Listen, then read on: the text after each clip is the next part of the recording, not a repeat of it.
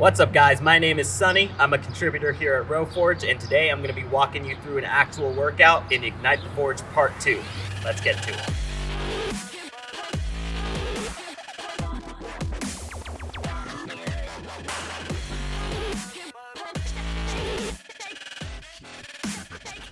Alright, recapping from last video, we want to press the connect button on our Concept 2 console and then search, check that the IDs match.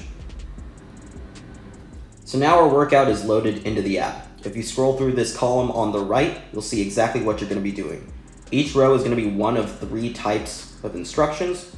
The 2 different types of intervals are average watt targets and sprints. For the average watt target, you're just trying to maintain your wattage, which you can see right there for a set distance of, in this case, 900 meters. And then the other type is a sprint, which is basically just get through these next 100 meters as fast as you can.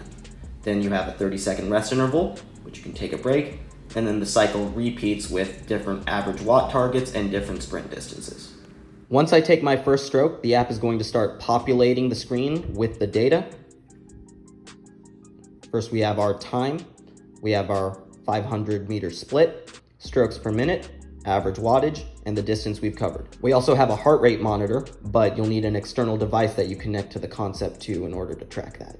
You want to keep your average wattage within the white range. If you're red, you need to pick up the pace, and if you're green, you need to slow down a little bit. Remember, we're not trying to blow it out of the water. We're trying to maintain the efficiency of this workout. So now we're in our sprint interval. Now we can maintain an average wattage that we want. We don't care if it's green. We're trying to get through this distance as quickly as we can. So the higher the average wattage, the better. RoForge has a variety of other stats that you can take a look at. If you press the gear icon on one of the tabs on the left, then you'll get to see all of them and select the ones that you want to see in real time.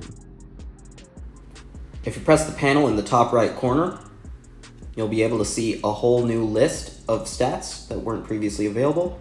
Each of them have their own gear icon, which allows you to change which ones you see in this list.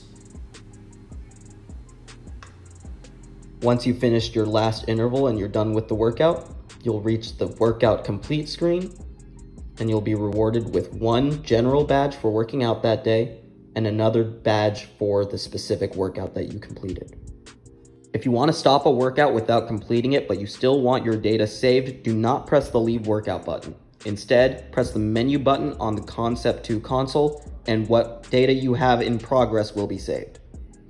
And with that, we have completed a workout and we are done with Ignite the Forge Part 2. We hope you found these videos helpful in getting you started on RoForge, and if you have any questions or comments, leave them below.